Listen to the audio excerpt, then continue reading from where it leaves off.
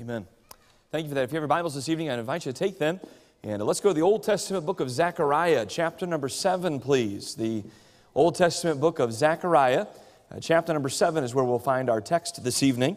And if you're not familiar with the minor prophets and kind of the location of those books, Zechariah is really easy to find. Go to the very last book of the Old Testament, Malachi, and then just go back one book, and you'll come to the book of Zechariah, and you'll find chapter number 7 there. It is the second to last book in our in the order, at least, in which we find them in our Old Testament. So Zechariah chapter number 7 is where we'll find our text for the message tonight. And we're really going to preach through this whole chapter, but I want us to look at, focus in on verse number 13 as kind of our text. And this is where we'll find kind of the title, or at least the idea. The reason is what we'll look for as the title here. Look in verse number 13, if you would, of Zechariah chapter number 7. The Bible says this: "Therefore it has come to pass that as he cried," now the he there is speaking of the prophet, the prophets, the preachers that God would send the way of the Old Testament and the Jews. "As he cried," the Bible says, "and they would not hear." So God said, as God's man has cried over the years, and you have refused to hear. You've shut your ears. Notice at the end of this, that as he cried and they would not hear, so they cried, speaking of the people. So now the tables have been turned. Now they're in trouble, they're having problems, they're having issues. The Bible says, so they cried, and I would not hear, saith the Lord of hosts. I want to preach to you this evening a message that I've simply entitled, Silent Treatment. The silent treatment. Has anybody ever played a game like that on you before? Silent treatment has been used, I suppose, down through the years of history to exact some form of payback or penalty or revenge when someone perhaps has crossed you in a way that you did not appreciate. In other words, you are offended in some way, and so your stance is just, well, fine. If that's the way it's going to be, I'm just not going to talk to them. I'm not going to listen to them. I'm not going to be involved in a relationship with them. I am done. I think we find the silent treatment I think we find it played out most often in perhaps the home. I think of it on perhaps two different levels. And the first form of silent treatment that I think of is probably not the most common, at least it ought not to be the most common, and that is the silent treatment that sometimes children give to their parents. I don't know what it is about these modern devices that we have in our society, in our culture, things like iPhones and iPads and Kindles and whatever device or tablet you might have. But when my children have them in their hands, it automatically turns them to be deaf.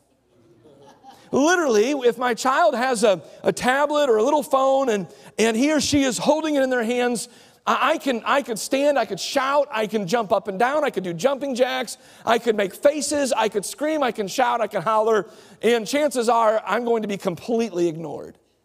That bothers me greatly. It bothers me a great deal. Sometimes my child will be on one of those devices and I'll say, hey, your room needs to be cleaned up. Go clean up your room.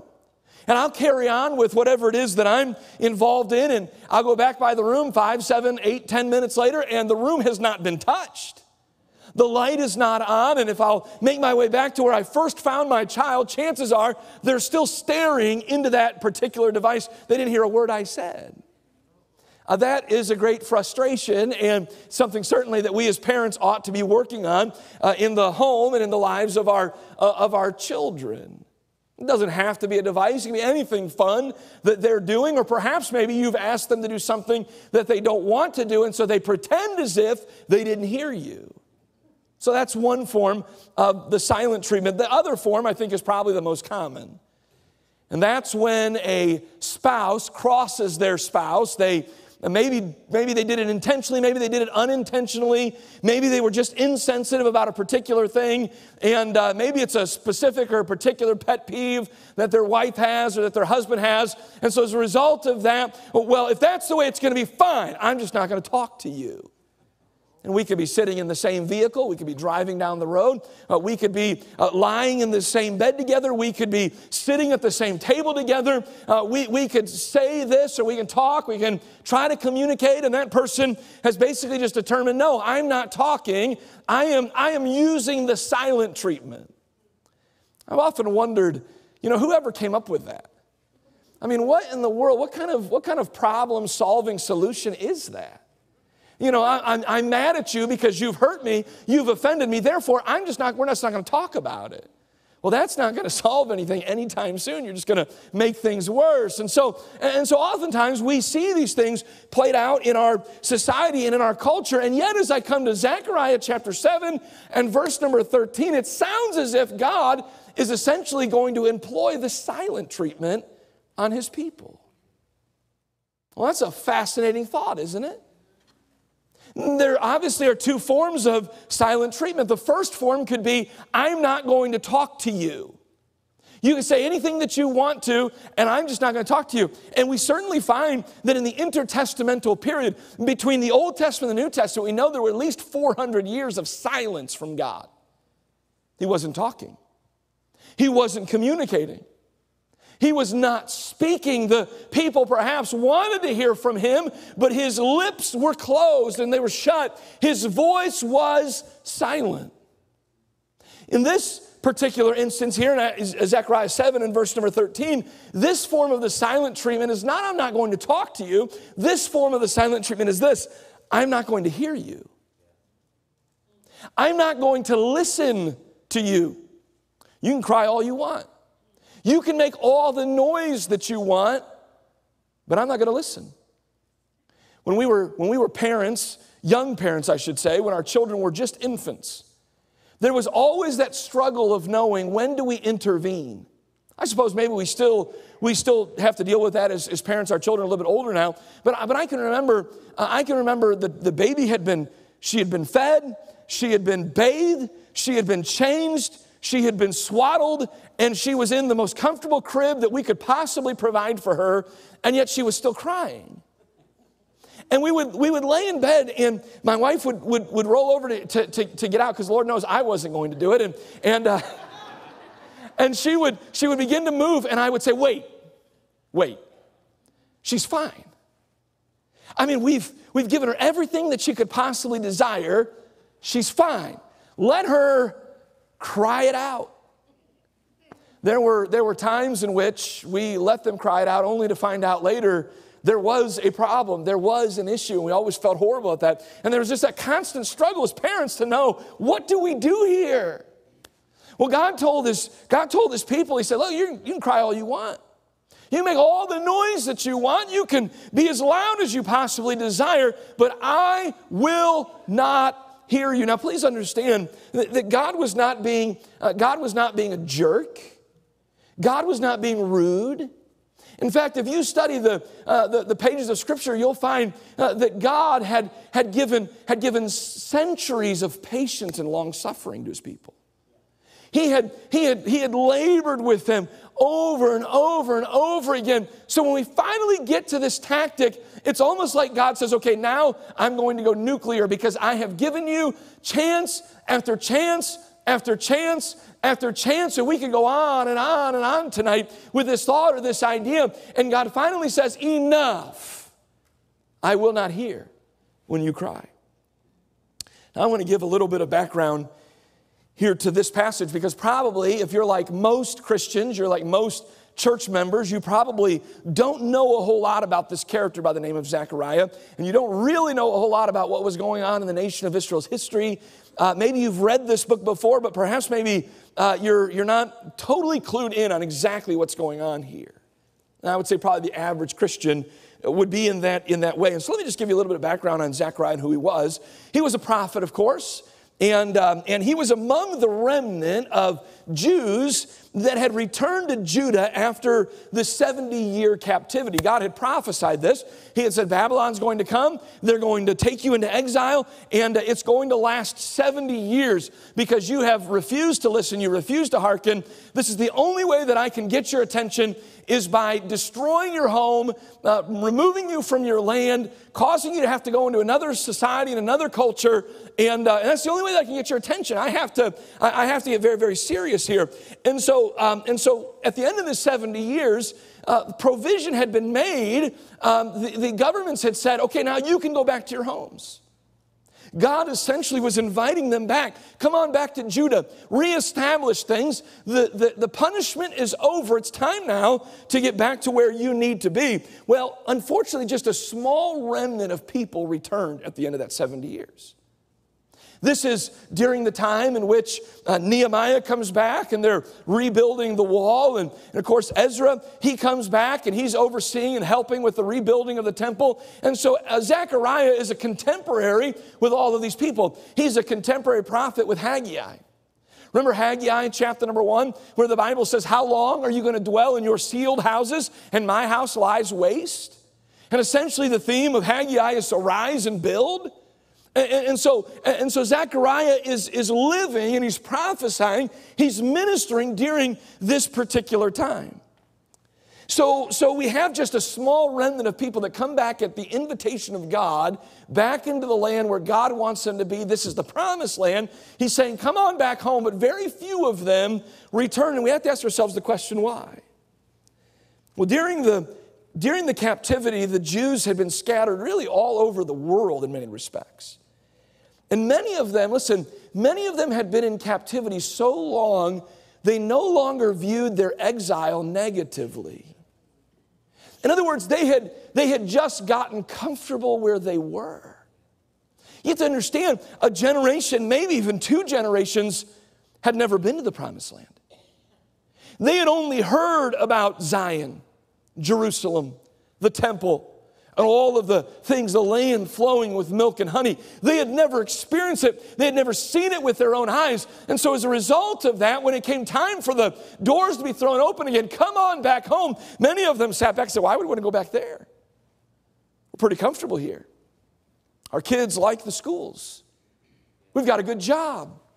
We're prosperous. We're making money. They had grown quite comfortable where they were, and they had found that the places they were economically prosperous for them. A lot of money. Let me give you an example of this. A great example of this is the book of Esther. We won't take time to turn there and look there, but if you want to perhaps write down this scripture as just a reference, you can write down Esther chapter 3 and verse number 9. Haman is the evil character in the book of Esther, and we know Haman's plot is to destroy the Jews. Essentially, he wanted to perform a Holocaust long before the name of Hitler would ever cross anybody's lips. And he even got permission from the king during that time, King Ahasuerus, to produce this Holocaust. In his pursuit of this, he says to King Ahasuerus, he says, look, if you'll give me permission to do this, by slaughtering all of the Jews in your kingdom, we will add 10,000 talents of silver to your treasury. Now that sounds like a lot, but we sit here and say, well, 10,000 talents is, I don't know, is it $10,000? What is that? And in my study, my understanding is that 10,000 talents of silver at this day and age was an enormous amount. Some would estimate it to be 2/3 of the annual revenue of the empire. So in other words, he's saying by slaughtering all these Jews, everything that they have becomes ours. They're our prisoners. We kill them and we keep their money. We keep their houses. We keep their lands. We keep all of these things. We sell off whatever we need to sell off. And king, you're going to be that much more wealthy. So these Jews that were living in all of these other parts of the world, they had become quite prosperous. They had become quite successful. And so as a result of that, when the invitation comes, come on back home, they said, nah, no thanks. Because in contrast, when we see the scene in Judah during this time, what do we find? We find the Jews there are in great poverty. In contrast, they're not wealthy.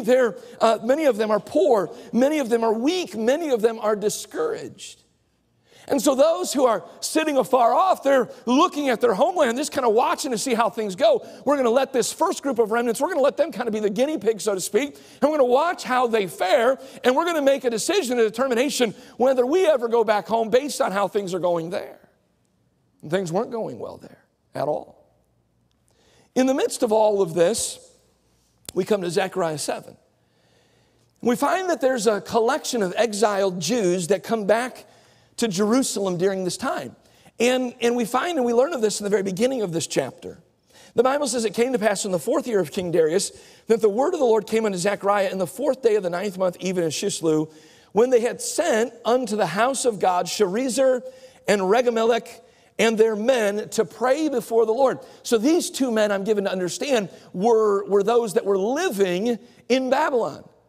And they had sent them. They said, you go home, and we want you to take care of some business. You're coming back, but here's what we want you to do. We want you to go back to Jerusalem, and we want you, first of all, to pray before the Lord. That was the first purpose of their trip.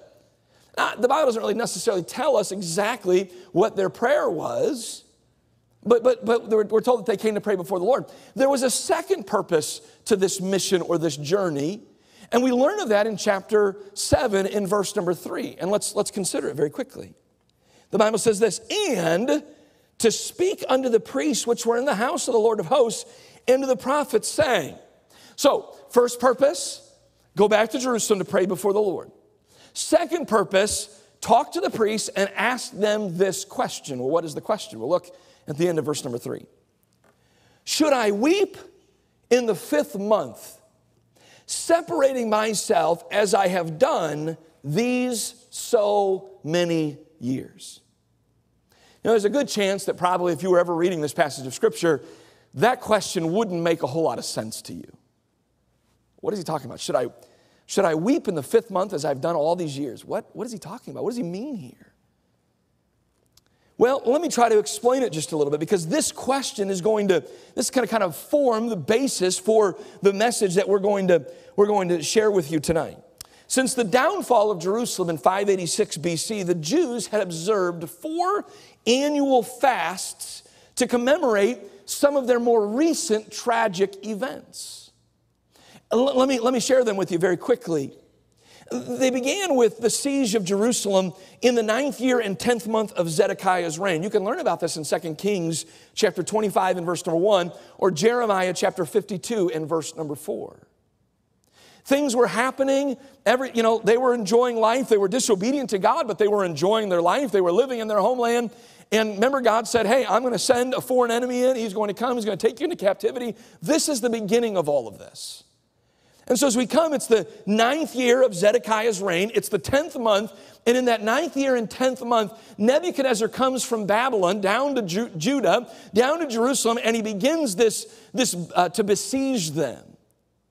The idea of besieging them just simply means that they would set up a perimeter around the city, and they would allow nothing to come out, and they'd allow nothing to go in. And eventually, if they were patient enough, the city would eventually collapse. It would crumble, and they would give in. They would either starve to death or they would surrender. And then, so basically, the tactic, this warfare tactic, was basically just patience.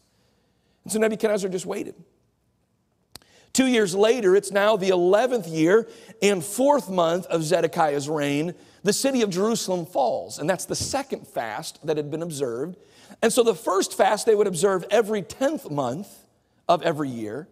The second fast, and really if we go in proper order, it would have been the 4th month of every year. They would fast and they would commemorate this tragic event of the city of Jerusalem, their capital city, falling. The third fast was the commemoration of the burning of the temple in the 5th month. So the 10th month of year 9 of Zedekiah's reign, this besiegement begins. The 4th month of year 11, so a little less than 2 years, the city of Jerusalem falls, and Nebuchadnezzar and his troops storm the city of Jerusalem, and they overtake things. A month later, after this invasion, when Babylon now has control of the city of Jerusalem, Nebuchadnezzar says, burn the temple down. This is Solomon's temple, by the way. This is the height of their pride. This is, it'd be like somebody taking our Capitol building in Washington, D.C., or the White House and destroying it, doing something like that. I mean, no doubt it broke their hearts to see their temple in flames. And so every 5th month, they would commemorate that with a fast and with weeping. There was one final fast that they commemorated. This was the murder of a man by the name of Gedaliah, who was the governor, and this took place in the 7th month. So out of 12 months of the year, 4 months are given to sorrow, to sighing, to pain, to crying, to looking back and remembering these tragic events. 4 of those months are given to these specific fasts. So these delegates, they come from Babylon, and they're led by Sharezer and Regamelech, and they had come to inquire as to whether, is it still necessary for us to do this? Do we really need to keep doing this over and over and over again? I mean, do we really have to take the 4th month and the 5th month and the 7th month and the 10th month? And do we really have to mourn and weep and sorrow? And do we really have to fast during this time? Is this something we need to continue? Well, I mean, they looked around. They saw the walls been rebuilt. The temple is being rebuilt. And so in their minds, they think, well, we don't have to do this anymore. But we don't want to stop doing it if we're supposed to still be doing it. And so you guys go, you find out, you check into this, you look into this for us. Now, let me stop here for just a moment. And before we move on, let me just say, be careful about dwelling too much on the negative things that life has thrown your way. I mean, I don't know what you've had to deal with in life. I don't necessarily find this to be a real healthy practice. I mean, 4 months out of a 12-month year, we find them fasting, mourning, perhaps donning sackcloth and ashes, looking back at these tragic events. I'm not opposed to looking back and remembering our history. I think we do that on September the 11th and December 7th. And there's some different dates throughout the year in which, some Americans made some incredible sacrifices. But I mean, we don't spend a whole month doing it. We look back so that perhaps we can remember, so that we maybe don't ever fall back into that same trap. But I think that there's a clear message here that we need to be careful. It's not wise to consistently walk around for days in mourning over something that has happened in your past. Well, look, if you've recently buried a loved one, then I think that, I think all of us would understand that. If you've recently gone through some terrible trial, then I think that there's a proper period for mourning. But I also think that there's a time in which you say, I'll never get over this particular thing that took place in my life. I understand that. But I think there's also a time where we pick ourselves back up. And where we wipe the tears away and we say, look, I've got a life to live. I've got a mission to accomplish. I've got a family that needs ministered to, and I've got a church that has a role for me to play, and I cannot sit around all day wallowing in self-pity. I cannot spend the rest of my life like this. And so, listen, again, in life, sorrow and heartache are very real. I get that. I understand that. But be careful not to allow that to define you. I've often thought about the character, and forgive me for using a child story, but I've often thought about the character Eeyore in Winnie the Pooh. You know who I'm talking about, right? I think he's a donkey. He's got a little thing tied to his tail, and he just has the saddest, most forlorn look on his face. And if you can't pick up on it from his expression, you can pick up on it from his voice. It's just a woe is me. My life is awful. Even on the most beautiful of days, I'm going to find something to complain about. You understand? Listen, that attitude is not befitting of a Christian. That's not befitting of someone who has been bought by the blood of the Lamb of Jesus Christ. That's not befitting of someone who, listen, is seated in the heavenlies. My place is reserved. My home is there. And again, I don't know what kind of bad news you've had to deal with. And I don't know what kind of cloud is hanging over you at this point in time. But I'm just simply trying to tell you that, listen, there is enough reason for you to pick your head up and smile a little bit and rejoice a little bit, because God has been awful good to all of us. So I would caution us about this activity. We find For 70 years, the Jews have marked every year 4 of these months, and they've given them over to these fasts, and they've sat around, woe is me, for a whole month. Remember when Jerusalem fell? Remember when Nebuchadnezzar came and besieged us? Remember when they burned the temple? Remember when the governor Gedaliah, remember when he was murdered? Oh, my soul, woe is us. Look at all the problems we've had to deal with. So the question is, do we have to keep doing this? That's verse 3. God gives an answer in the rest of this chapter. And here's God's answer, plain and simple. It's this. God says, I never commanded you to do those things. I never told you to do that. You made this up on your own. This was your idea. This was not my idea. So as far as I'm concerned, you can keep doing it if you want to. But I've never commanded you to do this. I never expected you to do this. This was never my plan for you as a people. Well, that's interesting, isn't it? For 70 years, they religiously had kept these fasts, but God never one time told them to do so. God never said, now look, I want you to mark this event. I want you to be sad every year on this particular month. I want you to mourn, and I want you to have sorrow over this event. God never, you search throughout your Bible, you'll never find it.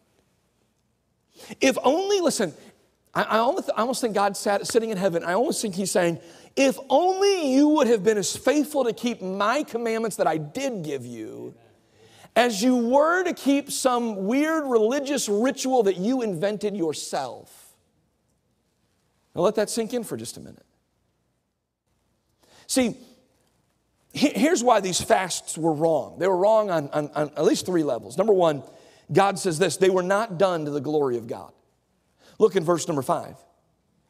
God is speaking according to verse number 4, and he says this, speak unto all the people of the land and to the priests, saying, when ye fasted and mourned in the 5th and 7th month, even those 70 years, did ye at all fast unto me, even to me? So God is saying, this had nothing to do with me. This wasn't about me at all. This was about your pity. This was about your sorrow. This was about your misery. This had nothing to do with me. So number 1, this fast was wrong because it had nothing to do with glorifying God. Number 2, these fasts were wrong because these fasts had just become simply a giant pity party for the Jews. As they walked around for these months, their heads hung. They weren't eating properly. They weren't getting the proper amount of beverages in their body. And perhaps maybe their faces were sunken and hollow. And perhaps their clothing was tattered and torn. And maybe they had donned themselves in some sackcloth. And so they walked around and they were just kind of this show. And people, foreigners, would walk up to them and they would say, what's wrong? What's wrong? Oh, the 5th month in my homeland, Nebuchadnezzar, he burned my temple. My house of worship. Can you imagine someone being so cruel, being so heartless? Don't you feel sorry for me? I mean, literally, that's what this had become. It was nothing but a giant pity party for them to wallow in their sorrow 4 months out of 12 months of every year. It had turned into that. And then I think the third reason why these fasts were wrong is because they had missed the point completely. Look in verse number 7. God says this, he says, should ye not hear the words which the Lord hath cried by the former prophets when Jerusalem was inhabited and in prosperity, and the cities thereof round about her, when men inhabited the south and the plain? Here's what God is saying. Guys, you missed it. You missed it completely. He's saying this. He's saying, if you would have just obeyed me then, there would have been no besieging by Nebuchadnezzar. There would have been no city falling. There would have been no burning of Solomon's temple. Because if you go back far enough in your history, Jerusalem was a happening place. Money was flowing in. People were prosperous, and the city was filled, and the surrounding areas were filled, and life was good there. And yet, yet, during those times when I sent the former prophets, you refused to hearken, you refused to listen. And so really the besieging of Jerusalem and the falling of the city and the burned temple and the death of Gedaliah, it's your fault. You want to walk around and you want to cause everyone to feel sorry for you and to have a pity party for you. But if you would have just gone back and if you would have been just listened when I told you, if you would have heeded my warnings, you'd never had to deal with any of this in the first place. And they had missed it completely. In the midst of all of this, I believe God tells his people living in Babylon that due to several factors, he will not hear them when they cry unto him. And I want to ask this question, is it possible that God still deals with us in a similar way tonight? Is it possible that as we look at these three things, and we'll be done, I don't have a lot of time to spend here, but is it possible that God would still turn a deaf ear to us tonight if he finds these same things in our lives? There's three things here that I believe provoke or elicit the silent treatment from God. Number one, we can expect God to be silent when we elevate man above God. We can expect God to be silent when we elevate our opinion, our philosophies, our ideas. When we elevate those things above the very word of God, you can expect that God is not going to hear you. 70 years they fasted. They did all of these things. And God's attitude is, oh, if you would have just been as faithful to my word as you were to the things you made up 70 years ago. If you would have been as faithful to follow me and to follow my law as you were to follow your own law, as you were to follow something that I never commanded you to do in the first place, imagine how much better off you would be. You know, I'm afraid sometimes we as Christians, we make up stuff about the Christian life. We invent stuff that just isn't there. And we convince ourselves, oh, it's there. The daddy told me it was there. Granddaddy told me it was there. The preacher told me it was there. Listen, if it's not there, it's not there. Follow God. Follow his word. Elevate his word above some man-made philosophy or idea. Follow God in all things. Be careful not to elevate man above God. Number two, we can expect God to be silent when we eradicate righteousness out of our lives. In verses 8 to 11, God's message to them was this: forget about these silly fasts and start doing what I've longed for you to do all along. I believe that this is the idea of, of practical righteousness. And he lists these things here for us. Did you notice verse number 9? He says this, thus speaketh the Lord of hosts, saying, execute true judgment. Instead of inventing all these new things, instead of all these fasts that you've religiously held to, why don't you try this? Why don't you just try executing true judgment?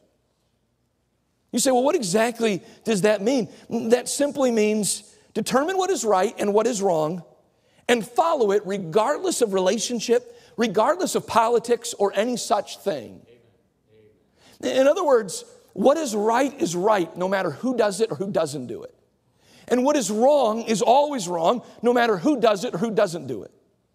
Here's what we do sometimes. We say, well, you know, that's terrible behavior, and we would never excuse that in the life of an enemy. But when a friend does it, we're like, well, maybe it's not so bad. If it's an enemy, we eviscerate them. I would never be caught doing something such as that. But when it's a friend, that's okay. God says that's not practical righteousness. Execute true judgment no matter who does it. When you find yourself not executing true judgment, get back on track. Don't excuse it in your own life either. What is right and what is wrong is wrong. Number two, what's practical righteousness? God wanted his people to show mercy and compassion to their brother. Look, it says, execute true judgment and show mercy and compassion every man to his brother. Have concern for one another. Not merely a refusal to do wrong to our brother, but also a willingness to do whatever is in our power to help him. Number three, what is practical righteousness? God wanted his people to not oppress the weak. You know what this means? It just simply means don't take advantage of those who are easily taken advantage of. Verse number 10. And oppress not the widow, nor the fatherless, the stranger, nor the poor. God says, hey guys, why don't you try something different? Instead of fasting for 4 months out of the year, why don't you try this? Why don't you start executing true judgment? Why don't you start showing compassion and mercy towards your brother? Why don't you stop taking advantage of those who are weak and those who are oppressed? And then the fourth thing he says this, he says lastly in verse number 10, and let none of you imagine evil against his brother in your heart. I just wonder if maybe God says 4 fasts, 4 replacements for those fasts. So maybe in the 4th month, you guys can work on this. Maybe in the 5th month, you can try this. Maybe in month 7, pull this out of your hat. Maybe in month 10, why don't you start focusing on this? 4 errors, 4 things that they had elevated above God. In 4 ways, God says, why don't you get back to just fleshing out practical righteousness? Can I tell you that when we eradicate righteousness out of our lives, when we do away with righteousness in our individual lives, you can expect that the ceiling will be brass. You can expect that the God of heaven will not hear you. Lastly, and I'll be done, we can expect God to be silent when we eliminate his voice from our lives. Notice verse number 11. But they refused to hearken and pulled away the shoulder and stopped their ears that they should not hear. Do you see how childish this is? They did one of these numbers. I'm not listening. They plugged their ears so that they would not hear the voice of God. You mark it down. If you take this attitude in your life, God says, well, that's fine. If you're not going to listen to me, don't expect me to listen to you. God's final verdict is found in Zechariah 7:13. We read it in the beginning. We'll finish here.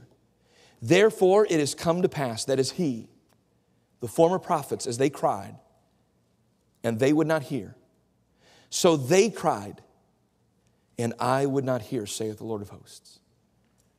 Have you been getting the silent treatment from God in your life? Perhaps it's because you've gone astray in one of these particular areas. Maybe you've eliminated hearing his voice. Maybe you quit going to church. Or maybe you're here, but you're not really here. It's one ear in one ear and out the other. Maybe you've slowly eradicated practical righteousness out of your life. You're no longer executing true judgment. You're no longer showing love and compassion and mercy towards your brother. You're no longer not taking advantage of the oppressed, but you're looking for ways that you can take advantage. And you're imagining and you're thinking evil in your heart towards your brother.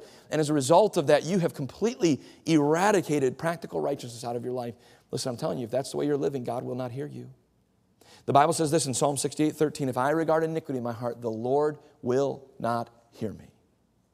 Perhaps maybe you have elevated some man's philosophy or opinion, or maybe even your own philosophy and opinion. You've elevated above this book. And as a result, God has said, I'm not going to hear you. I'm not going to listen.